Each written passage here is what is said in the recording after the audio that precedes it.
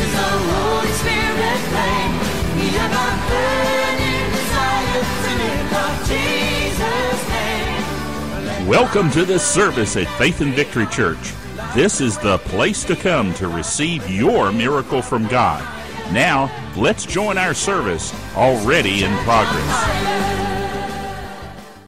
Well, we're well in front of this today's service. We're going to do this for our internet guests who watch our program. We are inviting you to join with us in assisting us in reaching the world with the gospel, with our outreach with through internet programs we put out there. And I think we get somewhere around 1,000 hits a month. Is that right, Brother Bill? Okay. People watching. And so we're glad you're getting ministered to. We're asking you if you would, as in your heart, and you would think it'd be appropriate to help support us in what we're doing. You can do that several ways. One, you can go to our website of www.fvc.org. Click on the donations tab or the online giving tab. I'm not sure how it's worded, but it's one of those things. That goes to a PayPal account.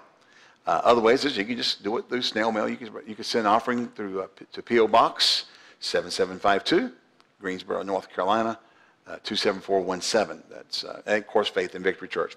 And the third way is you can email us your phone number. We will not call you. We won't try to check. We will send you a Square Cash invitation where you can set up and give that way. That would be the only purpose in that. We will not be hunting you down. We won't be calling you up saying, hey, hounding you. But if you want to use your phone with a smart app called Square Cash, we can send, if you send us your phone number, we can send you an invitation. And typically when we send an invitation like that, you get $5 for giving. We give $5 for inviting you, and it's a win-win. Hallelujah. So if everybody did that, for everybody that does that, it's about 1,000 hits a month. So if everybody did that, you can send us $5 without losing anything because you get $5 back. We get $5 for inviting you. It'll be a win-win all the way around.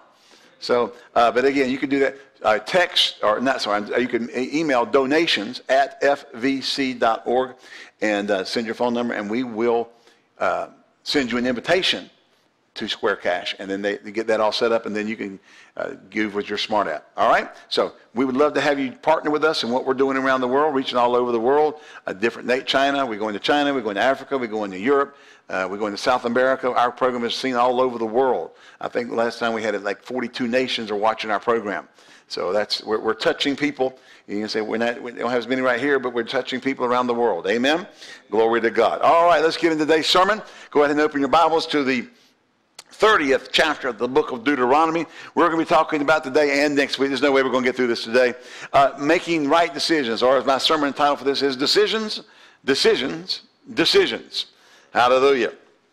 We're going to talk about the fact that choices we make in life bring blessing or they bring cursing.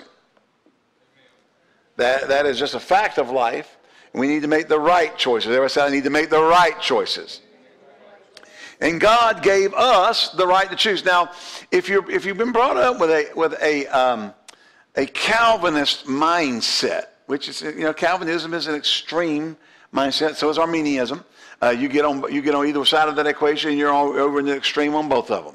Hallelujah. But Calvinism, extreme, particularly hardcore Calvinism, is all about sovereignty. You got God's irresistible grace. In other words, He makes you get saved. He makes you receive His grace. Okay? The ones who don't, He chose for them not to get it. All right? No, God gave us the right to choose. He gave us the ability to make a choice. Even in the Garden of Eden with Adam and Eve. But Deuteronomy 30, 19 and 20, Joshua, bringing the children of Israel up, and well, actually, let's go to Deuteronomy and just back up a few verses there, because there are several, couple things right here in this one. Amen. Deuteronomy 30. We can back up into about verse 15. See, I have set before thee this day life and good, and death and evil. Now God says, well, I've set before you life and good and death and evil. Listen to what happens here. In that I commanded this day to love the Lord thy God, to walk in his ways, to keep his commandments, his statutes, his judgment. You may live and multiply, and the Lord thy God shall bless thee in the land whither thou goest to possess it. But if thy heart turn away. Now listen, he set before him what? Life and good, death and evil. There's a choice there. Amen? And he commands you today to love God, to walk in his ways, keep his commandments, his statutes, his judgments. Why? That you may live and multiply. See, life happens good when we do what God said. All right? But if you turn your heart away so that you will not hear, but shall be drawn away and worship other gods and serve them, I denounce you this day. Yeah, that's what I said. I denounce you that you shall surely perish, and that you shall not prolong your days upon the land whither thou passest over Jordan to possess it. I call heaven and earth to record this day against you. Now, that's kind of a way of saying, listen, here's a testimony. I'm declaring, before heaven and earth, here's what I'm telling you. Okay? That I set before you life and death, blessing and cursing. Listen to this. Therefore choose life. Hey, dummy, if you can't figure it out on your own, life and death, blessing and cursing, choose life.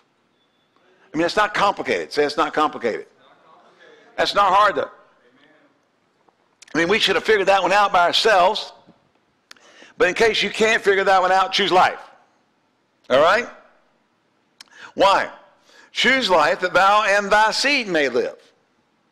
That thou mayest love the Lord thy God, that you mayest obey, underline obey, it's a four-letter word, I know, his voice, that you mayest cleave unto him, for he is thy life, and the length of thy days. Listen, where's the length of your days? It's not in a protein shake, and it's not in... I'm not knocking eating right and eating good. But we got all these people. I remember a few years ago back on one of the local stations here, Christian station. They had a program, and they got caught. People Christians are so gullible. We'll start having infomercials because it raises money on our Christian stations.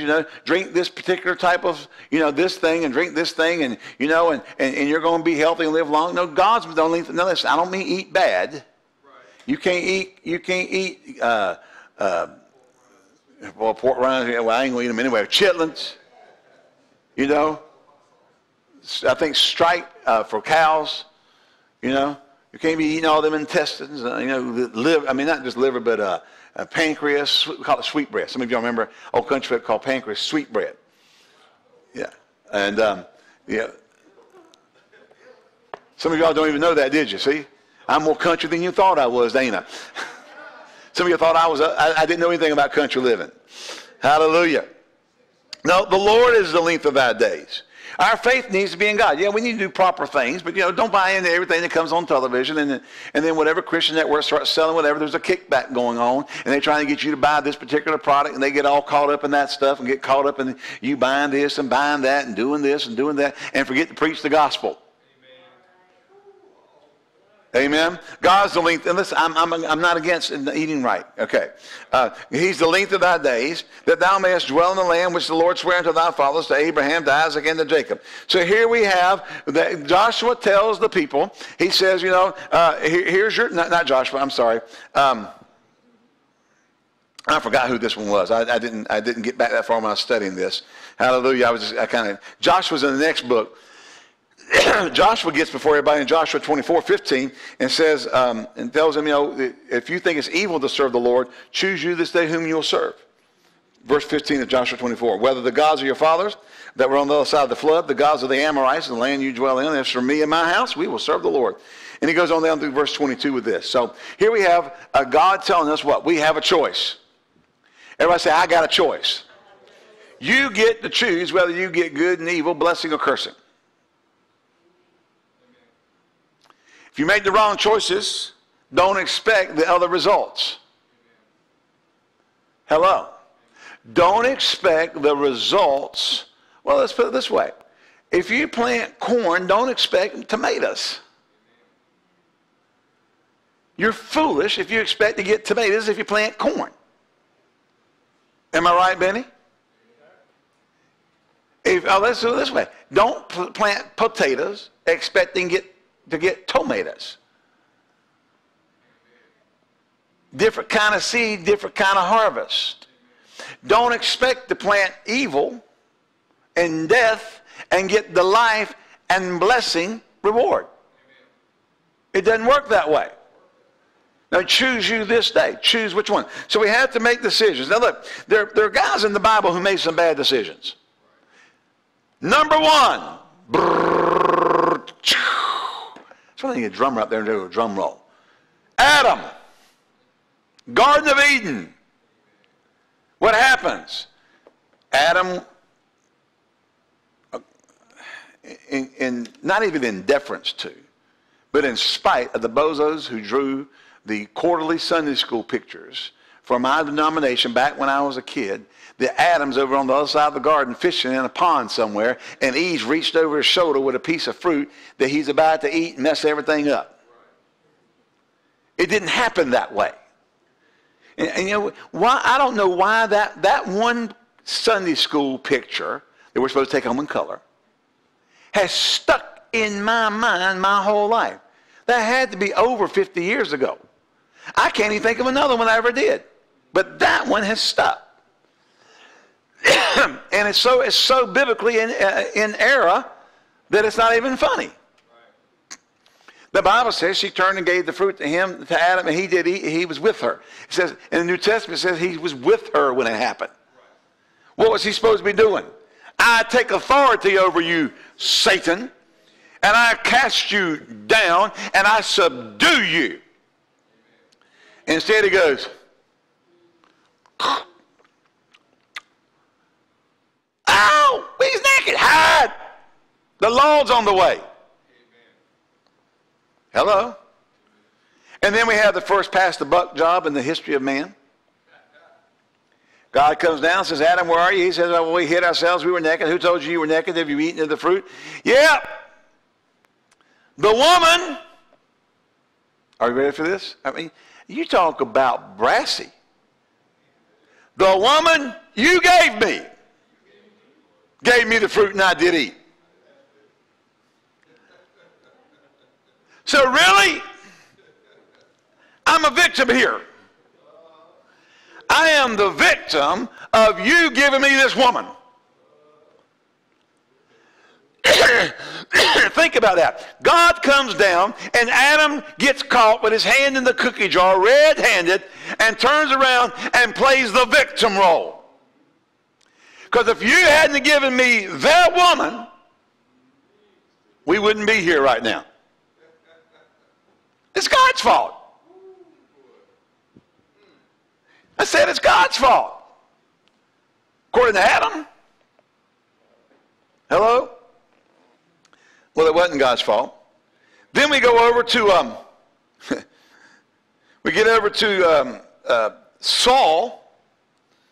Now remember, Saul has been made king of Israel, and he's been ordered by God to go out to the Amalekites, or the Amorites, one of the ites, Termites, Amorites, Hittites, Jebusites, and then you got the creeps. Everything that creeps on the earth was supposed to have authority. Everybody Harris one time said, he said, thank God we got authority over creeps. Everything that creeps on the earth.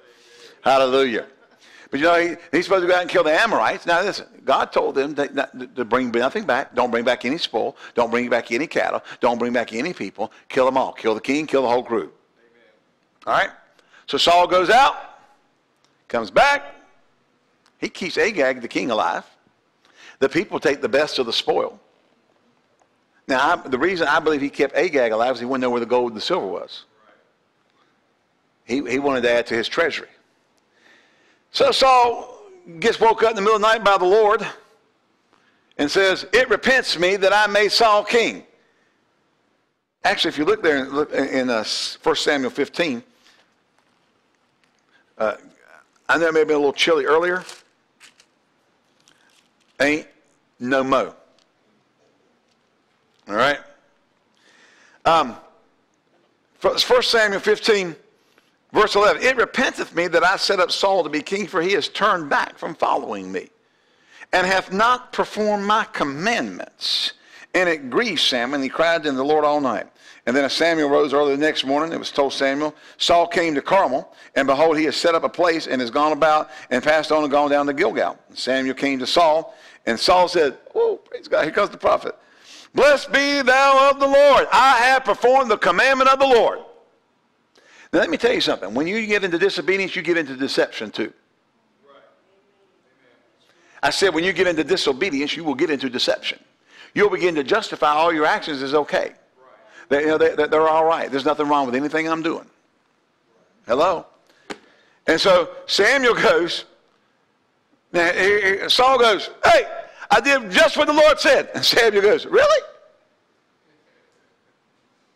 Could you please explain, I'm paraphrasing, but could you please explain the bleating of the sheep and the lowing of the oxen?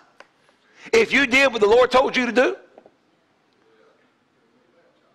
Well, Saul goes, well, they brought them up from the Amalekites. Oh, it was Amalekites, okay. For the people, here we go, pass the buck. The people spared the best of the sheep and of the oxen. Listen, now we're going to spiritualize it. To sacrifice unto the Lord thy God. And the rest we utterly destroyed. Now wait, God didn't say keep the best to sacrifice.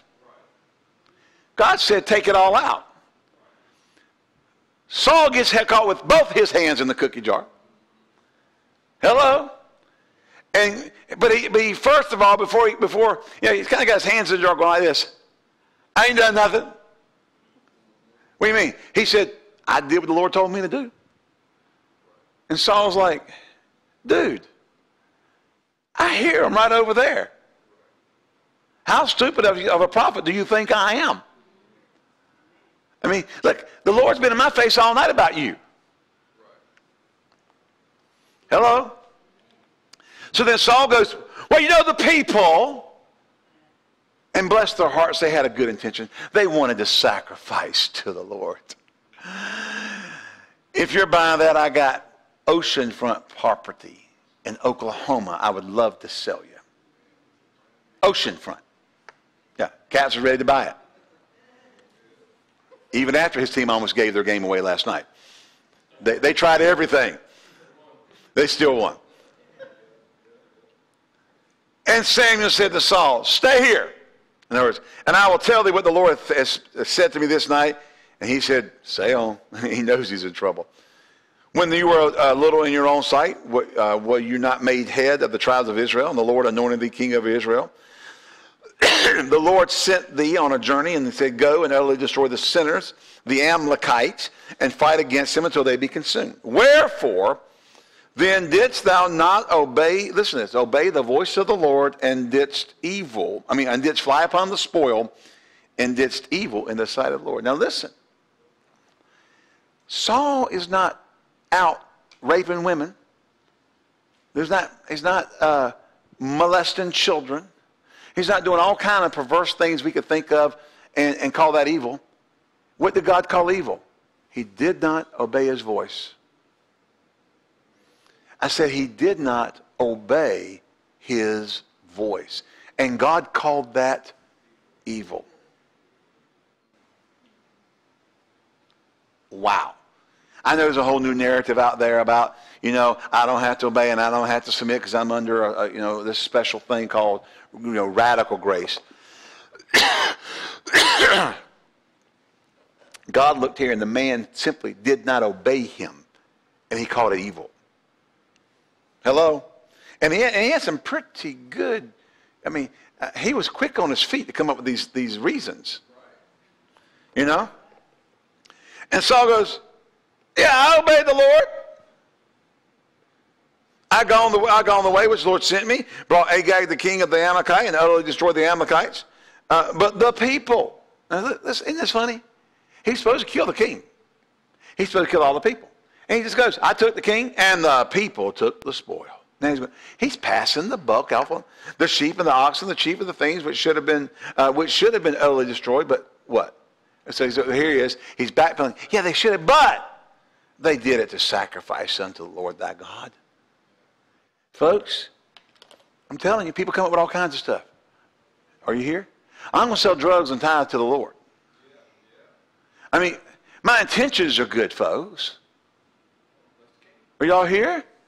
I've got good intentions. I'm gonna, somebody's going to sell the drugs to the people, so I'm going to at least give the tithe to the Lord. See, when God tells you not to do something, there is no alternative to make it right. When God gives you a command, there are no alternatives to his command that make not doing it right. And no matter how you and we charismatic word of faith people are the best at spiritualizing stuff. I mean, making it sound so good. And it's garbage. Why? Because it's in disobedience to what the Lord said. It's like about a month and a half ago, I read this article somewhere, and there's this man and this woman. And I'm telling you, it's the stupidest thing I've ever. I mean, you know, there's things that are evil. This is just stupid. They are swingers. They're married. And they are using wife swapping or partner swapping. In other words, him and her go find a couple. They switch off. They have sex. And then they try to lead them to the Lord. Because what better way to show the love of God than to have sex with somebody and then share Jesus with them?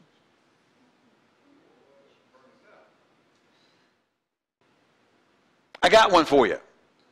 Don't fornicate. Bible. Obey. You can't spiritualize it. Well, I led him to the Lord. I don't believe you led him to the Lord. I'm sorry. You can't use the wrong premise and go get people saved. You're just finding a way to satisfy your carnal lust and your out of control lust and put it under a spiritual thing. Just like they did here, they didn't bring the best back to sacrifice to the Lord. They brought the best back. They sacrifice it, but they're going to eat the lamb and they're going to eat the oxen and they're going to get some food out of this deal.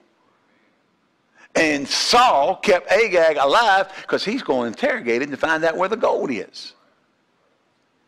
Had nothing to do with a spiritual reason, but now they're trying to spiritualize why they disobeyed and make it okay. You can't do it.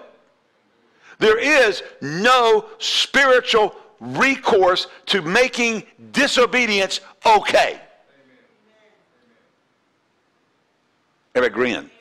Bob head for me. Come on. All right. Are you here? Did y'all turn the heat off? Okay. All right. Hallelujah. Maybe I'm feeling the wrath of all the people hearing this right now that don't like it. All right.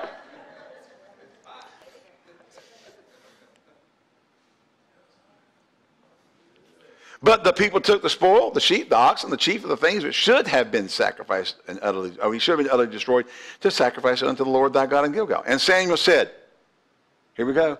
I'm telling you, we need more of this kind of preaching in the church.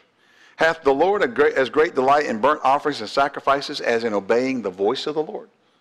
Behold, to obey is better, everybody say better, than sacrifice, and to hearken than the fat of rams. Listen to verse 23. This will frost your Wheaties or take it back off. For rebellion is as the sin of witchcraft, and stubbornness is as iniquity and idolatry. Amen. People run around with that rebellious devil on, that rebellious spirit, resisting and being stubborn and rebellious, and God's not pleased with it. Because thou hast rejected the word of the Lord, he hath also rejected thee from being king. His disobedience cost him his kingdom. He wasn't embezzling from people. He wasn't raping women. He wasn't killing children. I mean, his disobedience to what God said do cost him his kingdom. Just disobedience. And we come along now in the New Testament and think, I don't have to obey. Because no matter what I do, God's going to bless me anyway. And I'm sorry. When God tells you to do something, you do it. And when God tells you not to do something, you don't do it. But I'm under grace. Yeah, and his grace will empower you to obey him. Not be a cover for disobeying him.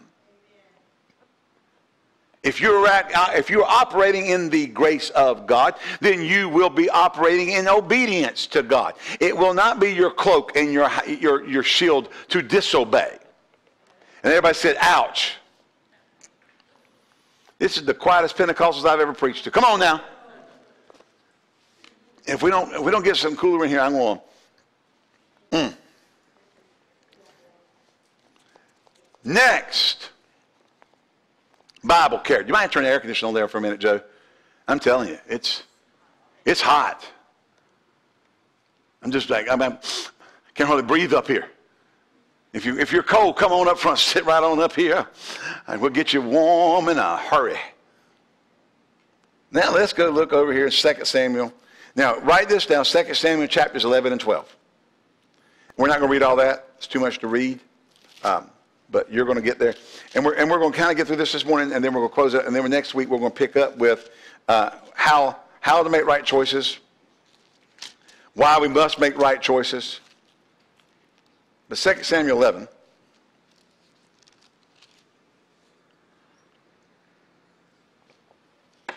Hallelujah. We'll read just a little bit here, starting in chapter 11, verse 1. It says this. Came to pass after the year was expired, at the time when kings go forth to battle. Underline that. At the time kings go forth to battle. Now what happens at this time of the year? Kings do what? That David. Who is David? So what's David supposed to be doing? Going forth to battle. Isn't that right?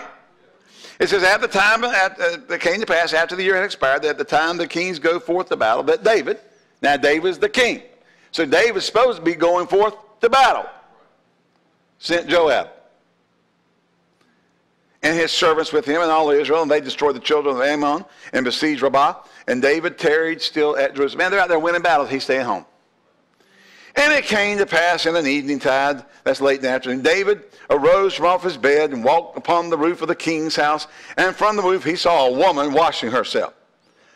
Now, last time I checked, people don't take a bath with your clothes on. So we could probably say this woman was butt naked. All right? And the woman was very beautiful to look upon. And we probably know this because David took a good long look. And David sent, and this is not, listen, I'm going to share this with you. Some people Hollywood has painted David and Bathsheba as a love story. It is a lust story. It is not a heat of the moment story. This is calculated and planned. Hello.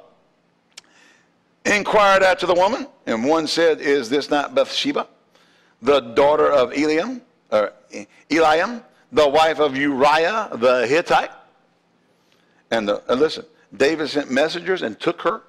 She came in unto him, and he lay with her, and for she was purified from her uncleanness, and she returned unto her house, and the woman conceived, and sent and told David, and said, I am with child. Let's make that real simple. She sent word back, you got me knocked up, my husband ain't here. There's a big problem. Because see, he's out doing what you're supposed to be doing. Now, do you know we would not ever have known the word Bathsheba had David not sent Joab, but David went to battle. Now listen, I've got to believe that this is that God's plan was for David to go.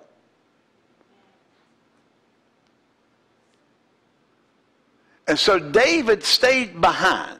Everybody say David stayed behind.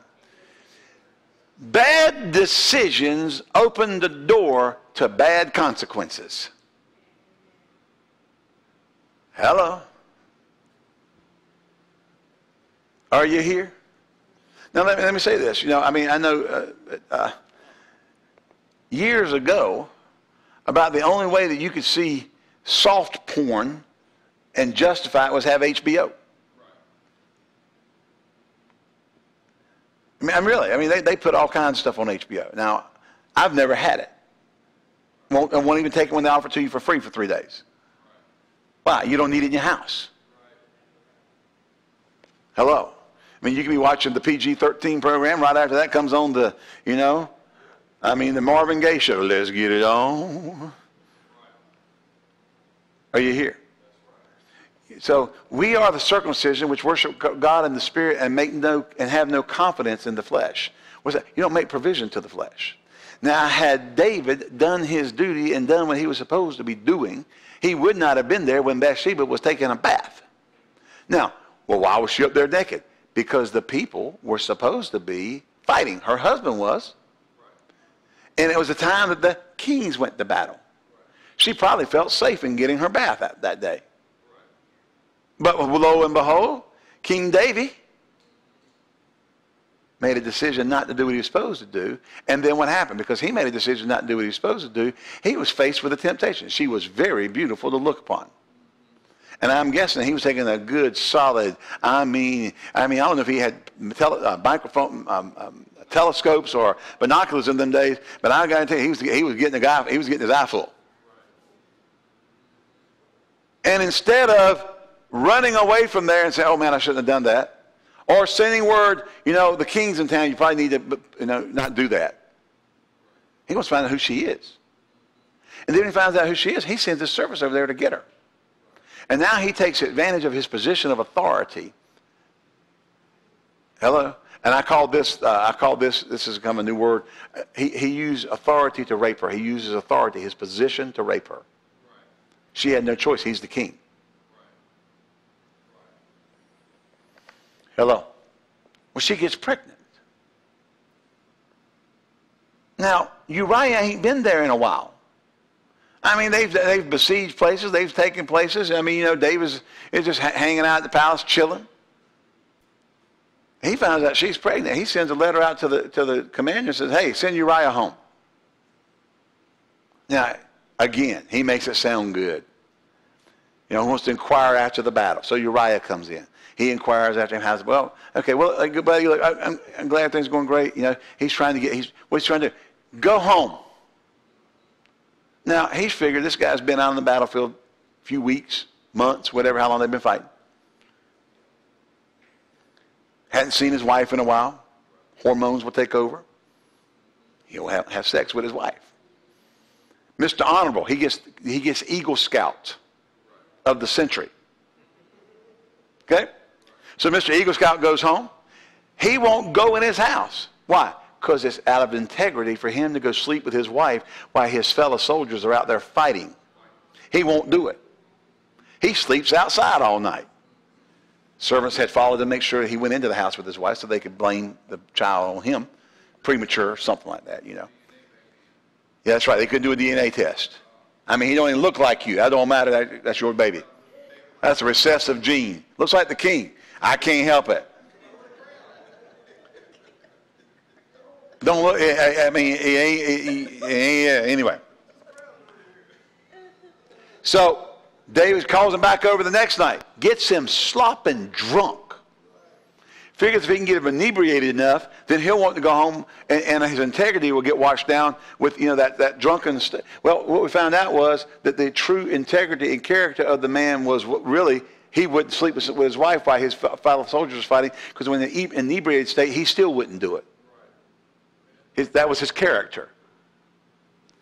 And so the servant comes back and says, hey, boss, I know you got him drunk. He didn't do it again. Okay? So then David begins, so first of all, he's disobeyed God. And by disobeying God, he made the decision not to go. He disobeyed God. Secondly, he went and saw that woman naked. And instead of making the decision to walk away from that and send word for her, have her cover up, he has her come over to the palace. When he gets over to the palace, he has sex with her. He gets her pregnant. Calls her husband home. He starts in on on Nixon Gate.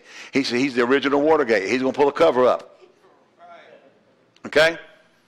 He's going to cover this thing up. So he has her husband come home, tries to get him to sleep with her. He won't sleep with her. So now he's gone from a conspiracy to cover up. He's going to get involved in a conspiracy to commit murder. He writes a letter to the captain and says, when the next battle, I want you to take Uriah, put him right in the middle of the hottest part of the battle, and then withdraw from him. What's that? An Obama-Hillary gate. Benghazi. They hung those guys out to dry and let them get murdered. Why? Because there's something that they knew that they didn't want coming back here to the American public. And it had to do with some kind of underhanded stuff that was going on. And that ambassador knew about it. They just hung them out to dry. The SEALs were ordered not to go down to the embassy and try to retrieve those people. And they finally said, forget it, we're going anyway. Cost them their life. We wouldn't give them support. What happened? They withdrew from them in the heat of the battle, and they fell victim to it. So what just happened in Benghazi happened here with David.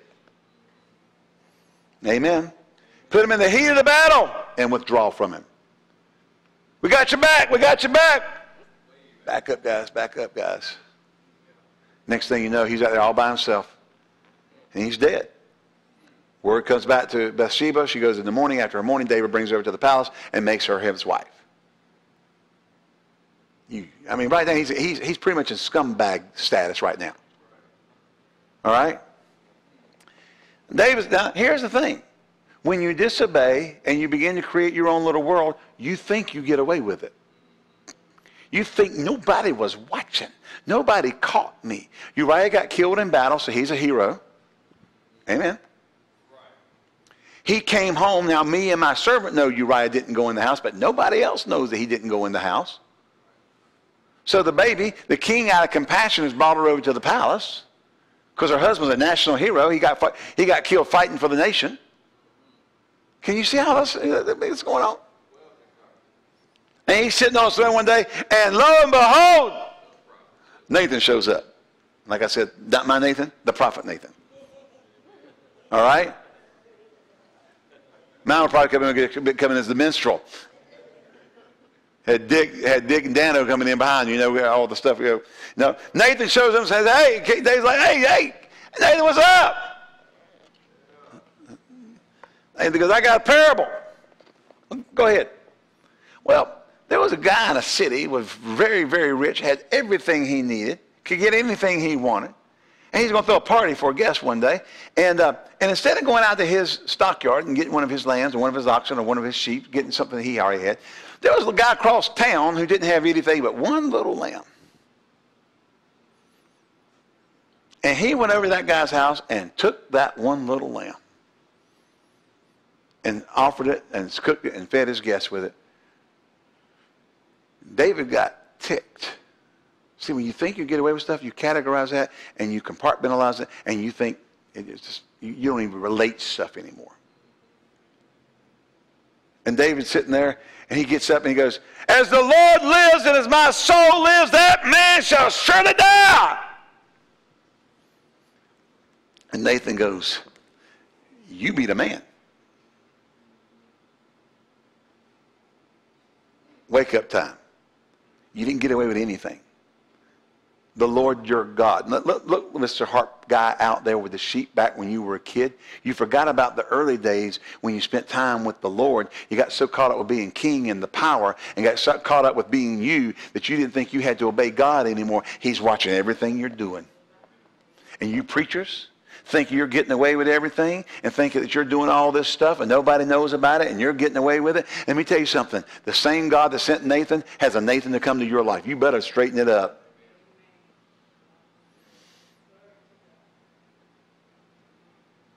And David got up off the throne and began to repent.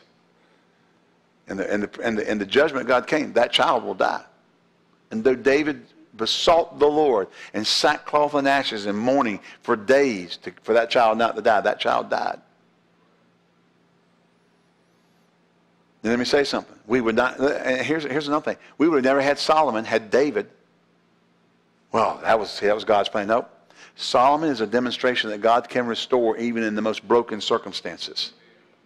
I heard somebody say one time that, David just got ahead of God with Solomon. Can I shake my head enough? It had nothing to do with David getting ahead of God. God came in and demonstrated he can restore.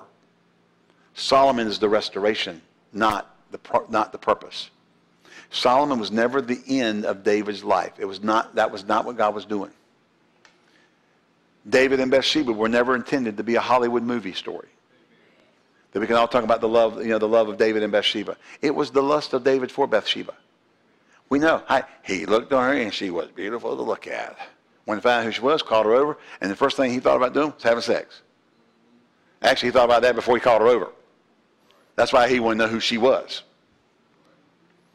Now what happened here, folks?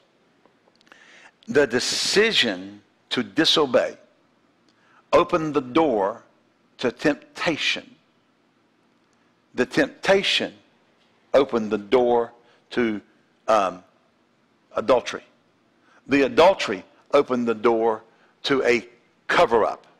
The cover-up opened the door to the conspiracy to commit murder. All because when the time of the year for the kings to go forth to battle came, David, instead of fulfilling his duty and obeying God, sent Joab. And it looked good. Joab's winning the battles. So you can't go and make wrong decisions and disobedient decisions and violate God's word decisions, and just because things look good, think that, okay, that means God's okay with it.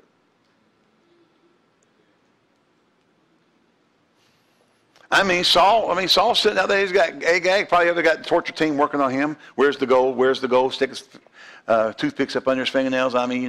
Whatever. Where's the gold? Where's the gold? People over there, getting the meat ready to salt down for the winter or whatever. Saul shows up. Oh, we're going to get the fire for the sacrifice going, guys. Come on. The prophet showed up. See, the thing about those prophets, they didn't give a rip about how you marketed it.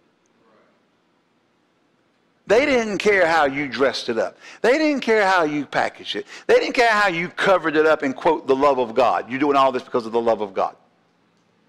You're disobeying God and calling it, well, I'm doing it because I love God, or it's the love of God.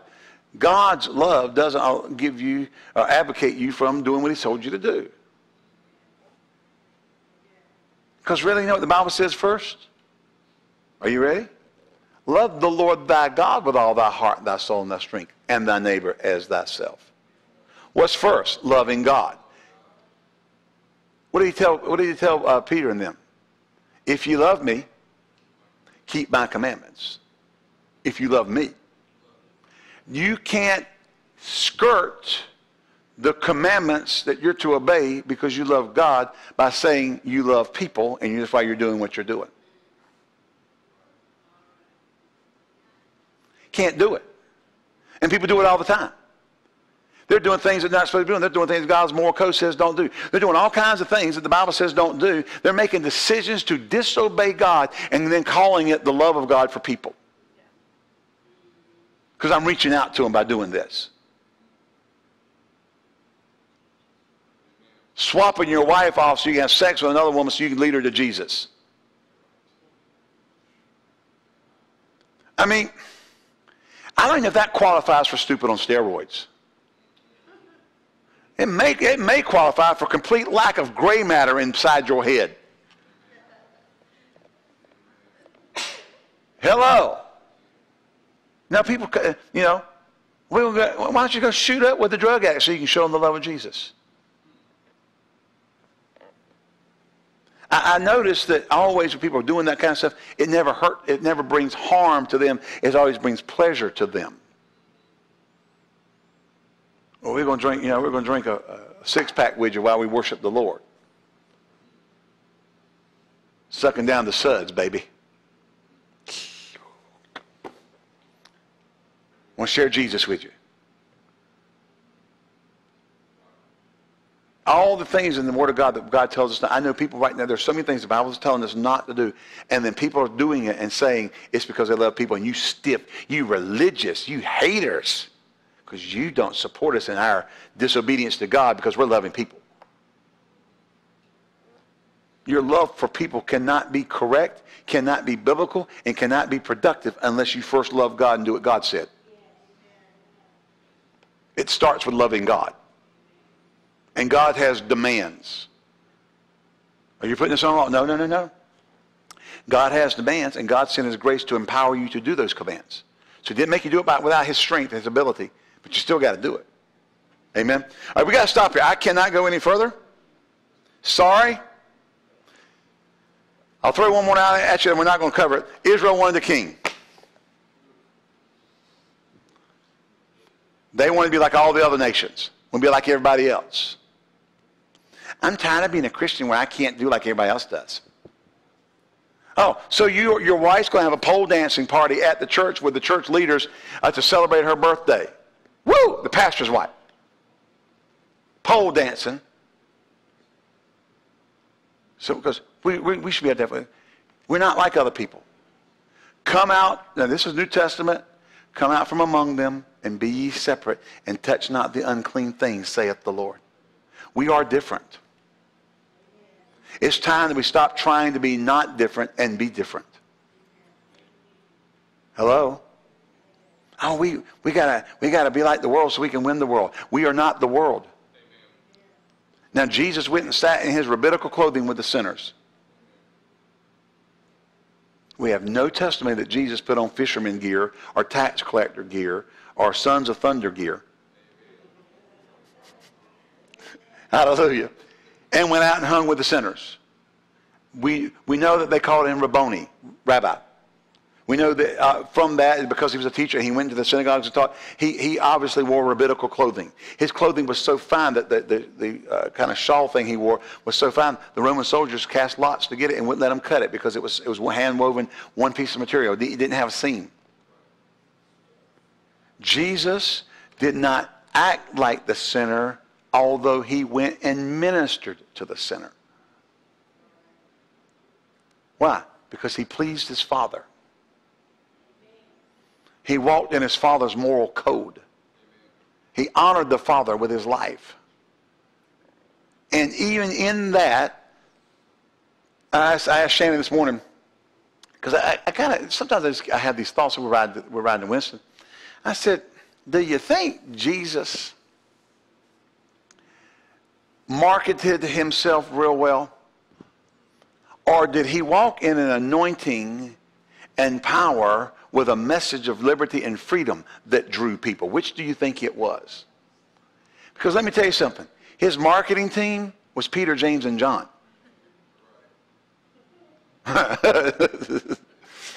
Now we know Peter, he cuts the guy's ear off when they come to arrest Jesus.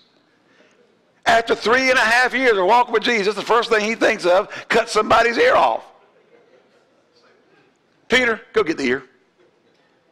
Bring it to me. And James and John's father was named Zebedee, which meant thunder. They were the sons of thunder. That's your marketing team. Hello?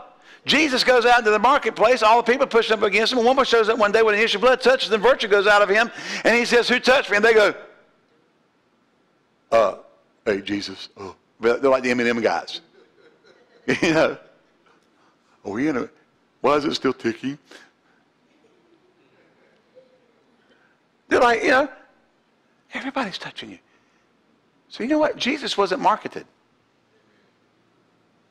He got noised abroad because of what was in him and through him. Not because he was good at putting himself on television and putting the right look on him, and because he was able to, every time somebody walked in, they immediately got put in a position in the church because they hooked them. That's how they hook them. Hello? Put them up front of the church, let everybody see them, and you get hooked. So you're using marketing skills. They're using techniques to hook people. But I want to ask you something. Did Jesus do that, or did Jesus hook them with the word and the anointing? He had no form, no comeliness that we should desire him, Isaiah 15 says. I mean, Isaiah 52 says. There was no form nor comeliness that we should desire him. He wasn't marketable. And besides, even if he was, with those guys being the marketing team, it wouldn't have worked anyway. You know what I'm saying? I mean, talk about just totally destroying something with your marketing aspect. They would do it. You know? Really? Praise God. We trust that you were blessed by the Word of God and the flow of the Spirit of God in this service. If you would like to contact us, please write us via email at office@fvc.org or using our mailing address, P.O. Box 7752, Greensboro, North Carolina, 27417. If you would like to contribute to our ministry, please go to our website at www.fvc.org and click on the Giving Online button. Thank you, and may God richly bless you for your giving.